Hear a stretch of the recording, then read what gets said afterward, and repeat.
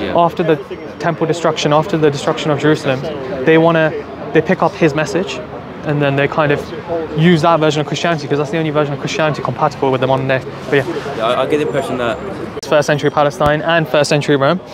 If you contextualize first century Rome, what you realize is, if you look at it from like the Roman pagan angle, what they're doing, they're very heavily leaning on the sun god Apollo. So the sun god Apollo is a predominant god in the first century Palestine, in the first century Rome, sorry.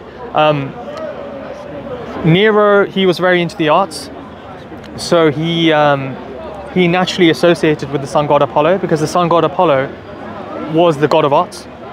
So Nero would like really heavily emphasize on him. Nero was the final of the Caesar dynasty. So then the next dynasty that comes is in the Flavians, which is the ones I'm talking about. They also are very heavy on the sun god Apollo. So Nero commissioned a statue of himself. Vespasian, Titus and Domitian, they turned that statue into the god Apollo. When Vespasian, Titus and Domitian, when they issue coinage with Apollo's sacred symbols on it. So they issue coinage with the Apollo dolphin and the Apollo anchor. The Apollo anchor represents the ring Zeus proposed to Apollo's mother Leto with, which had an anchor insignia on it. So the figure Apollo is very heavy. There's a very heavy emphasis on the figure Apollo in the Roman world at that time. Apollo is known as being the son of God. So Zeus is the big god in the Roman pantheon, right? And you have, well, it was the Greek pantheon. The Romans adopted, you know, you're Greek, right? So you know that they, so yeah. Like Zeus was the big god. Apollo is known as the son of God. So he's known as the son of God. He's depicted in a lot of ways as the ways Christians depict Jesus today. And also, so that's one thing going on, right? That there's this figure Apollo, the sun god Apollo. He's the major figure and the major god in the Roman pantheon at this time. If you go into Jerusalem, the Emperor Vespasian, when he goes and does the Jewish revolt, he demolishes Palestine. He's going into the temple.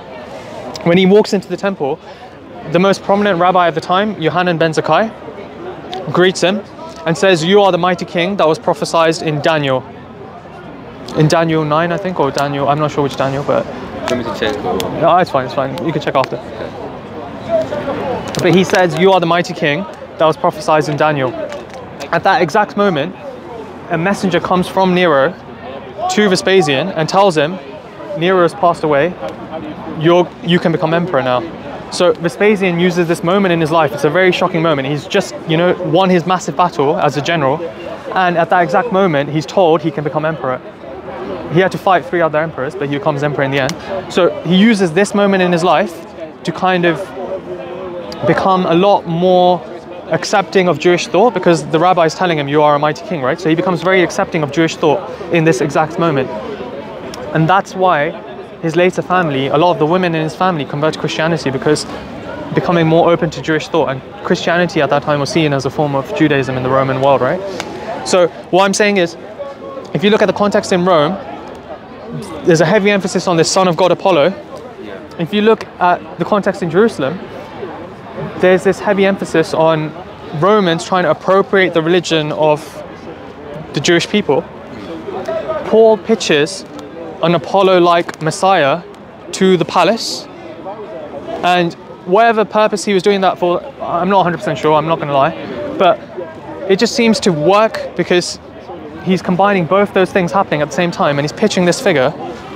And sure, it doesn't succeed in his lifetime, he gets assassinated by Nero, but he pitched that idea in the palace, and in the New Testament it talks about, "Say hello to my friends in Nero's palace," in Caesar's palace. So he has those Christian connections in the palace, which is recognized in the New Testament. That seed he planted blossoms into, you know, these early saints in the Flavian dynasty as well. Forgive me, could you possibly show some references to what you just said so far? Yeah, I'll show you. Oh, yeah. I'm a Muslim, so I can't like quote every Christian, but I'll try and find the passage here. And you guys can fact check me, I mean, if you ever want, like, everything. Cool. I was a bit sharper with my references a few months ago, but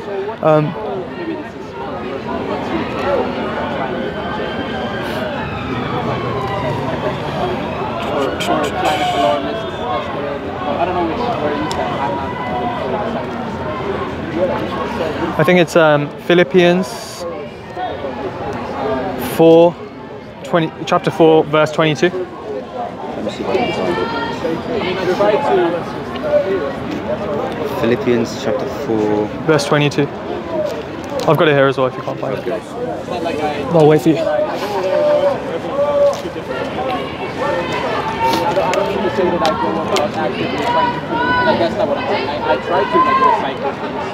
Greet every saint in Christ Jesus. The friends who are with me greet you. All the saints greet you, especially those of the emperor's household. The grace of the Lord Jesus Christ be with your spirit. That's the end. Yeah, so he's saying all the saints greet you, especially those in Caesar's household. So that shows he has a connection to Caesar's household. That shows there's Christians in Caesar's household. So I'm saying there's an infiltration of Christianity very early on in the imperial household, which is the Roman emperor's household. Why do you think it took so long for the Roman Empire to eventually adopt Christianity? Because, you know, I think 1312 is when, what's his name, Constantine has he has a vision, and then he converts to Christianity. So actually, what I'm proposing to you guys is, in the 1st century AD, the Roman Empire could have had a Christian emperor. If you look into the Emperor Domitian, who is the 3rd of the Flavian dynasty, after Vespasian and Titus, so he's Vespasian's son. The Emperor Domitian, he doesn't have any children, so he's childless. He has his niece Domitilla, who is a Santa according to the Catholic and Orthodox Church, who the Catholic and Orthodox Church recognize as being the Emperor Domitian's niece, by the way, so this is in the church tradition. The Emperor Domitian, he doesn't have any children. He promises Domitilla that her 2 children will become the next in line to become Roman emperor. So often... Do you know where, could you show where in the church tradition that the Catholics are not Orthodox? I mean, I can, it's going to be quite a long thing, but he searched it up. It does happen, right? It is a thing, right? That she's recognized. I'm sure, I'm not sure about the rest of it, but I know she's a saint. Yeah, about the specific aspect of her being a saint and her being recognized as the niece of the emperor, that is recognized in the tradition, I believe. What I'm also saying is, the Emperor Domitian doesn't have any children. He promises her children to become the next in line to become Roman emperors. One thing that was often recognized by the early church was that her husband, Domitilla's husband, was also a Christian, and he's recognized as being a Christian martyr. It's not 100% sure what his identity is, I'm not going to lie, but he's often associated as being Clement of Rome. So it's very interesting that some of the early church recognized that Clement of Rome, the first church father, almost had his children become Roman emperor, which is shocking to me. How old are you? We're not debating this. We're just talking. How old are you? 16. We're just discussing ideas. Yeah. Why are you debating a 16-year-old? I'm not debating. I'm just talking You to got a him. video on, man. I'm friends with this guy. Friends with me. I'm never gonna. You shouldn't be just talking to somebody. Why don't you talk to me? What is he talking about? I literally talked to you when we talked last time. Did he not come up to me and then I talked to him? Yeah, I remember. But you're putting him on camera. Yeah, we don't have to put this. Are we happy to put whatever? Like the early questions, was there any issue? I mean, we're just talking ideas. What's the issue? I'm not like him. Don't worry. I'm never going to be like him. I will never attack your position. I'm just here to spread not. I get the impression you're not really testing me. Yeah. And I'm just asking you questions. Of course. And of course, you probably don't disagree. You probably disagree with a lot of what I'm saying, but I'm just happy that. Also, do you know what the EPQ is? The EPQ? EPQ. No. Essentially, I get to write an essay on a topic of my choice. You know. Oh, EPQ. Oh, from school. Okay. Yeah, Cool, and I'm writing it on. I think the Apostle Paul's impact on, I guess, Christian views on social goals or hierarchy, something like those 2 points. So, very interesting. I am reading up a bit on the Apostle Paul, so this is quite interesting to read on. So, that's good. Yeah. And just on, we're definitely happy to explore that in a minute. With the Emperor Domitian, he promised Domitilla's 2 children to become Roman emperor. The reason that didn't happen, so obviously that didn't happen, right? We didn't have a Christian Roman emperor in the 1st century AD. The reason that didn't happen is because Domitilla he started to get very paranoid, Domitian. So he started to get paranoid of all of these various groups in the empire, including Christianity. So he killed Domitilla's husband and he banished Domitilla to an island. And because of that, Domitilla became very bitter towards him and sent an assassin which killed Domitian. And the night before his assassination, he recognized Domitilla's hostility against him. So he said, Domitian, when he had that paranoid moment, he switched back to the old god. So he switched away from Apollo back to a god called Minerva. And he says, on the night before his assassination, when he recognizes Domitilla's turned on him, he says, the hand of Minerva cannot protect me from the hand of Apollo, which is a very interesting quote for me, because he's associating Domitilla, who's a Christian, with the god Apollo, which is the god that was there before, and which was the god under which Vespasian and Titus worshipped and didn't persecute Christians under. So for me, it seems like there's a connection between early Christianity and the god Apollo, and maybe like the Roman Empire seeing Christianity as being a Jewish version of this Apollo and being like some kind of sect of Apollo.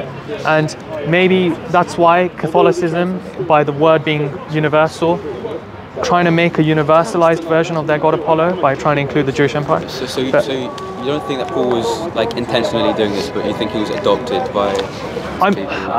This is something I'm like looking into, and it's because you're looking into it now as well for your EPQ. For me, Paul is just like, something that's just really interesting for me is you have these like very Torah Orthodox Christians, like Christians that are practicing in Jerusalem, like James the Just, the Church of Jerusalem, them being very practicing of the law and stuff. Paul was persecuting these Torah Orthodox Christians, right? Before he converted. Yeah, he was. And that, on the road to Damascus is where he converted, because he was trying to persecute. To me, he was a witness to the first Christian martyr, Stephen. Yeah, to me, it's just really interesting. Like, I feel like he doesn't, like, there's this massive change of heart he has, right, in Damascus. Yeah, for me, it doesn't feel like that. It just feels like he has the same, like, he's persecuting these Torah Orthodox Christians. Then he has this event in Damascus happen. Then after this event in Damascus, he just turns this religion of Christianity very Torah-light. So is he really having a change of heart, or is he just like fulfilling the same mission he had all along? And he continues, like, you know, like he doesn't suddenly shift to a Torah Orthodox message. If you think he's trying to infiltrate Christianity from that's like one thing I feel like he might be doing. Another thing I feel like he might be doing is he's recognizing the Jewish revolt happening in his homeland, in his people's homeland, right? He wants to kind of, in combating that, he wants to kind of, he wants to have a more pacified version of Christianity in order to protect his people. That's another thing that could happen, right? That he wants to save his people from persecution. He recognizes the Roman Empire is very hostile on the Jewish people. He just wants to create a very Pauline Christianity which is compatible with the Roman Empire, which can last. And that's why I believe, like, gospel writers, they're very Hellenized Jewish Christians. Yeah. After the temple destruction, after the destruction of Jerusalem, they pick up his message, and then they kind of use that version of Christianity because that's the only version of Christianity compatible with the modern day. But yeah, I get the impression that, however, that the idea that Paul kind of dies as a martyr implies that he has some sincerity, and I don't think you die as a martyr willingly regarding something you think is false, just to kind of infiltrate it from the inside. Like, let me propose a different version to you. It might be crazy, but Paul dies around 67 AD, just before the Jewish revolt, right? If he was a Roman agent who was sent to pacify Jerusalem and Palestine, if he was that Roman agent, he was killed by Nero, right? He was called to the palace, and then he was killed by Nero himself. Not himself, but like in the presence of Nero. Maybe he was an unsuccessful Roman agent, and because the Jewish revolt was starting to happen, he's called to the palace. He's like, you had one mission, which was to pacify these people. You failed in your mission, so we're going to execute you. Could that also be another version? Or is that too crazy? Yeah, I think it's a bit hard to kind of visualize. Because it's very interesting he's killed just before the Jewish revolt. Because I see Paul as being a person who, I think I mentioned this earlier, who could have had a very comfortable life, you know. He could have been a member of the Sanhedrin, well-educated, literate. But I think he was a student of Gamaliel who was kind of really highly revered in Judaism. I think there are even, I guess, texts which refer to Rabbi Gamaliel, talk about how good he was and how after he died, all things went badly. I think he could have led a kind of comfortable, successful life, and instead he chose to travel across the entirety of the Mediterranean. He was part of a shipwreck, you know. he's eventually beheaded. You know, it seems like a very tough livelihood. You know, basically living, you know, paycheck to paycheck, not paycheck to paycheck, but you know, struggling. Josephus talks about this figure. I think it's Saul of Agrippa, Saulus of Agrippa, or something. I can follow up with you later, but it's some people have linked that figure that Josephus is talking about to the figure of Paul in the New Testament. And the way Josephus talks about him is this figure was causing mayhem in this region and stuff like that. So, yeah, and he was seen as being a descendant of a Herodian descendant, like so descendant of Herod Agrippa. So it's not like a confirmed thing, but like it's a very interesting thing that you can look into. Is Agrippa like a locational term? I think so. There's Herod, right? Like King Herod. He's known as Herod Agrippa. In Roman history. No worries. But yeah, hopefully. Is there any other questions? Or, I mean, it was really nice talking, man. I really enjoyed it. Just a few more, like... Yeah, sure. What makes Christianity more appealing than, I guess, polytheistic? Islam. Christianity. Sorry. What makes Christianity more appealing than kind of what was the present kind of religion of the Roman Empire, which was, I guess, inclusive polytheism? Because surely, you know, the way it works is you conquer a territory, take in their gods, and then everyone's happy, you know? You can easily assimilate these people. So, the Romans, like the Greeks before them, so the Ptolemaic Empire, I always get that name wrong. Ptolemy the second or the third, when he conquered Egypt, he incorporated the god Osiris into their pantheon, the Greek pantheon, and he created a new fusion god called Serapis. So that happened before the Roman Empire. The Romans, they had these issues with the Persians. The Persians had a god Mithra. They kind of created Mithra as a figure in the Roman pantheon, which is kind of a fusion, you know. That wasn't religion, it wasn't in the pantheon, but it was like a new religion, right, competing against Christianity. What I'm saying is, like, the Romans, like you said, they had a tradition of whenever they conquered an empire, or whenever they're at war with the empire, trying to beat that empire, and then take one of their gods back to their pantheon. They did that in every war. The one war they didn't do that in, from my understanding, is the Jewish revolt. And what I'm proposing is they did that with the figure of Jesus. So they took Jesus back, like Isa alayhi salam, the figure of him, back into their pantheon, and they turned him into one of their gods. But instead of turning him into a new god, they just adopted their god Apollo to become more Catholic, more universal, and kind of distribute that religion through that way. And you had this like really, throughout this period of the Roman Empire, you had this like competing. Mithraism and Christianity were two religions that were constantly competing in the early Roman Empire, right? The reason I believe Christianity won out is because Mithraism was a religion of the enemy. So, you know, the Persians, the Romans were always at war with the Persians. They were like the number one enemy, right? All the way to the end. So they wouldn't want to start worshipping a religion which is based off their enemies' gods. Christianity, sure, their main figurehead is from Palestine, from the Jewish people. But the Jewish people are like a backwards people to them, right? They're like a very primitive people. And they're a people under their empire. So what's the issue? They saw Christianity, the reason I feel like Christianity won out against Mithraism is because Christianity is, sure, it's a foreign religion, but it's a religion of the empire, of a subordinate people in the empire, a religion of a weak people in the empire. They would choose that religion over the religion of Mithraism, which is a religion of a strong people who are the enemy. So that's why, you know, you mentioned like Constantine, why did Christianity win out in the end? I feel like the reason it won out in the end is because Mithraism became such an issue, and Christianity and Mithraism were competing, that the Roman elite started to realize the issue, and then they started to shift away from Mithraism, because traditionally Mithraism was a religion of the Roman elite and Christianity was a religion of the poor. And I think eventually the Roman elite started to realize Mithraism is not a good idea when you're constantly at war with the Persians, so we should kind of back Christianity, and that's why I believe like Christianity won out. What do you think about the pacifism of Christianity and how that kind of may contradict the Roman Empire's idea of warfare? You know, because I know initially Christianity was all pacifist, and then once Constantine adopted it, he did then turn Christianity into kind of a more military. Didn't Saint Augustine write about just war or something along those lines? But like, isn't Christianity like inherently a pacifist religion? Yeah, and I feel like it's an inherently pacifist religion because I feel like the fundamentals of the religion were established during the Jewish revolt. So I feel like because you had that threat from Jerusalem at the time and Palestine at the time, Christianity was very early spawned to become a religion of pacifism in order to quench the Jewish revolt, because the Romans saw the Jewish people as like who were inhabiting those areas, like the Pharisees and these kind of people. They saw them as extremists and they saw them as a threat to the Roman Empire. And then when they established that Jewish state, amazingly, they established that Jewish state very early on in the Roman Empire.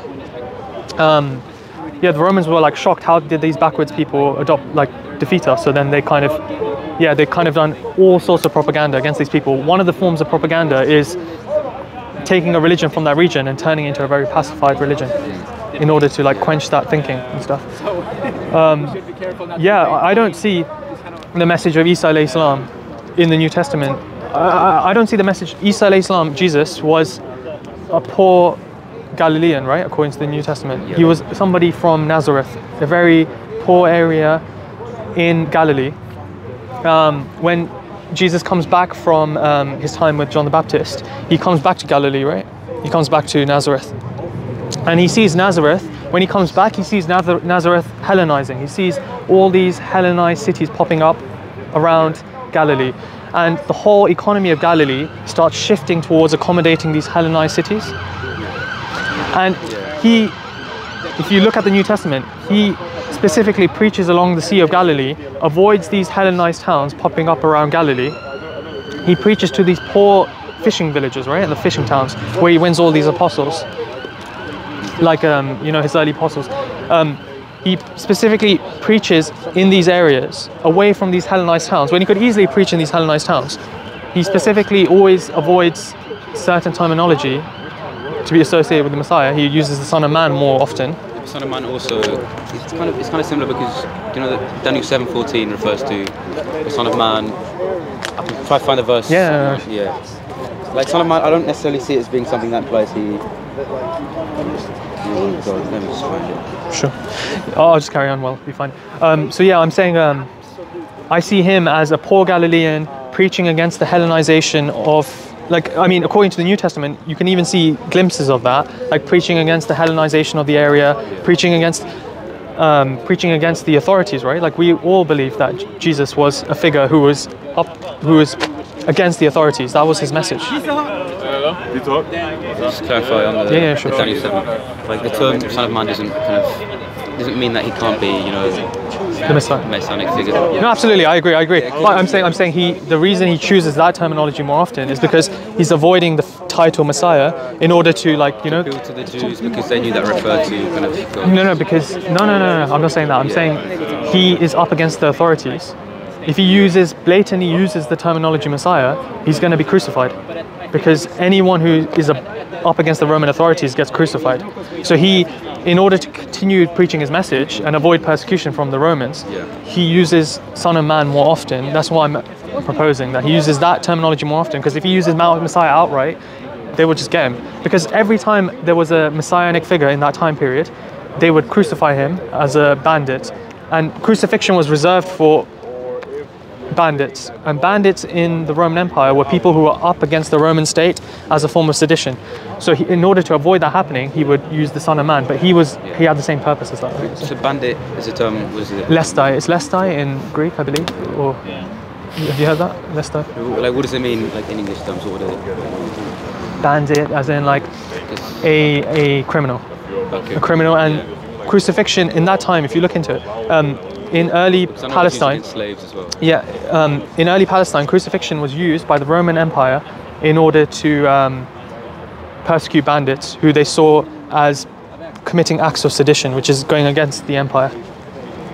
I'm saying, like. And when you look into the figure of Isa alayhi salam, Jesus, in the New Testament as well, he goes up into the Temple Mount, right? And then he goes up with a massive amount of followers, and then he goes to the moneylenders, he flips the tables and the moneylenders, whips them. So he leads a massive movement of people to the high temple, right? To the Jerusalem temple, attacks the Jerusalem temple by like releasing animals, whipping everyone. That was a common practice in that time. Messianic claimants would lead their people to the high temple and then attack the high temple. He was doing that, right? So what I'm saying is that so he was basically claiming to be Messiah by doing that, right? By kind of doing that. And in the sense that he didn't like the fact that they were using it for, I guess, trading. Why? Who are the people who are put in authority in the high temple? They're put in authority by the Romans. The Jewish government at that time was subordinate to the Roman government. The Sanhedrin, right? The Sanhedrin were all puppet leaders of the Roman government, weren't they?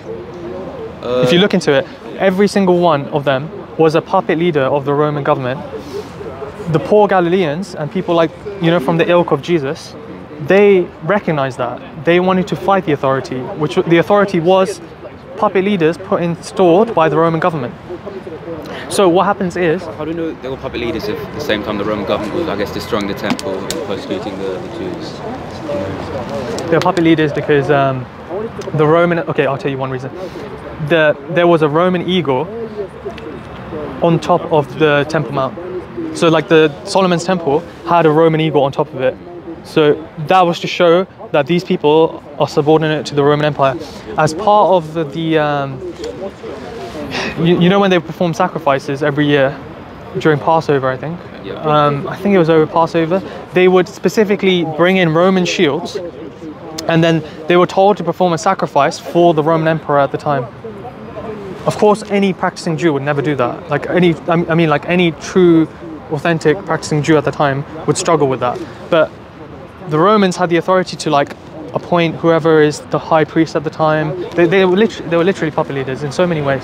So yeah, Jesus coming into the temple, basically vandalizing the temple, was a show of opposition against the high priest to show him, I am the authority of God on earth, not you, right? And that high priest was put in charge by the Roman Empire. So him vandalizing the temple is not just in opposition to the high priest, it's in opposition to the Roman Empire at the time. A few days after that vandalism, I'll quickly wrap up if you need to go. A few days after that vandalism, some of the Jews go up to him and they say, we have Roman coins which have figures of the emperor on them, like the head of the Roman Empire at the time, on there. Do you advise us to use these coins or not? Are you familiar with that story in the New Testament? And then, so basically at that time, some of the strict Jews, they were reluctant to use Roman coinage because they saw Roman coinage as a form of idolatry because they had the head of the Roman emperor at the time. So there was that dispute going on.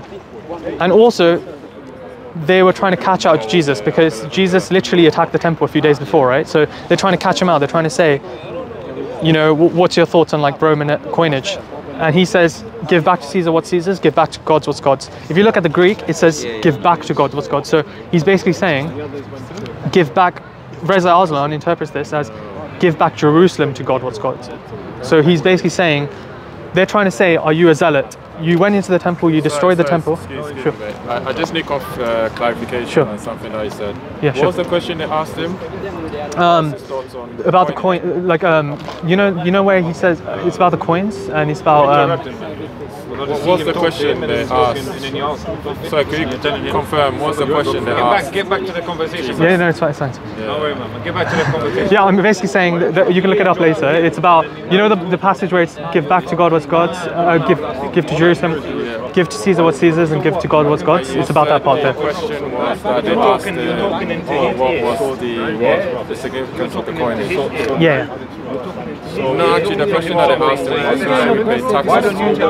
Yeah, who should we pay taxes to? Probably, yeah. But it's about the coinage. It's about the coinage. If you look into the contextualized, if you contextualize it at the time, it was about whether they should use Roman coinage or not, because Roman coinage was an issue at the time. Because which is why Jesus requested for the coin. And then it says, whose insignia is this? Yeah. And it said it's Caesar. And it said, give unto Caesar that which belongs to Caesar, give unto God that which belongs to God. Yeah. And when I'm saying the original question was on taxes. Okay. Sorry. Thanks for that. Sorry. Yeah. I appreciate. Yeah. But it's kind of still the point, right? So what I'm saying is when he says give back to God what's God's, he's saying that give back Jerusalem and Palestine to God. So he's basically he attacks the temple. These two Jews come up to him after, and they're trying to, on behalf of the Roman Empire, they're saying, "Are you a zealot? Are you someone who opposes the Roman Empire?" He confirms that by saying, "Give back Palestine to God, what's God's." And then a few days after, that's when they capture him, and then they try and crucify him for sedition. So what I'm saying is, the message of Isa alayhi salam was always in opposition of the authority at the time. And that's why the authority at the time was the Roman government. So you see what I'm saying? Like, I don't see the message of Isa alayhi salam as being a pacifist religion towards the Roman Empire, as these guys later made it. That's it. So you think that like the Roman Empire utilized Christianity As a form of propaganda. pacify the Jews, and you believe that the Apostolic Fathers were kind of agents of Rome? Yeah. So would you agree that they needed disciples or not? So they were all agents of Rome? The early church fathers were, like I'm saying, the earliest apostolic church father is a member of the Roman imperial household. I mean, Apostolic Fathers plural, so Yeah, I mean, if for me, if the earliest member of the chain is got that connection, I can't trust the whole thing, right? And also, it's very interesting for me, like when you look at the disciples, like James the Just and all of these people, a lot of them are being crucified for sedition as well. So they're being crucified for sedition. Sedition is in opposition of Rome. So what I'm proposing is the disciples, which we believe were Muslim, and Isa alayhi salam, which we believe was a Muslim, we believe Isa alayhi salam was saved from crucifixion, right? But that was his destiny, right? According to the narrative. What I'm saying is, these people are getting eliminated very early or disappearing very early, and then suddenly the authority shifts to Rome, to these apostolic fathers, who are based in the city, which is the headquarters of the Roman Empire, which was the religion against. I'm just wondering. Sure. So where is you had the bishop say Jerusalem. Yeah. I need to go. I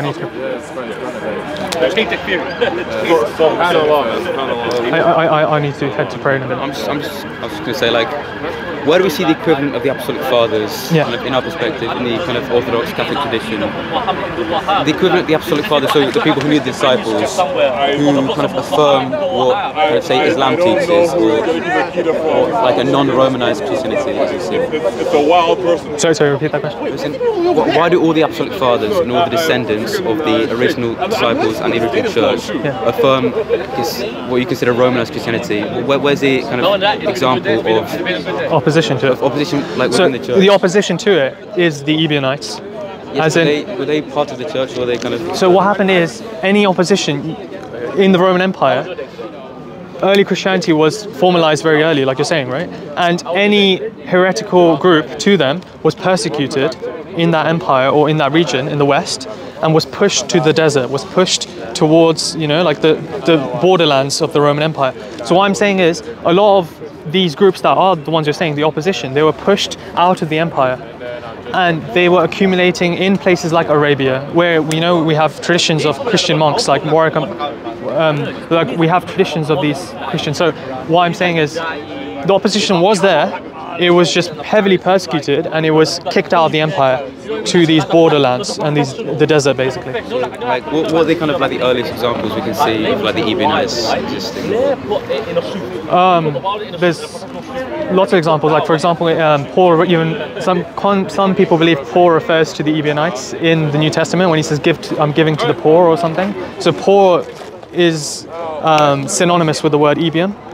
So often when Paul refers to the poor, some people see that as him referring to the Ebionites. But yeah, I really have to go, bro. But yeah, it was really good talk.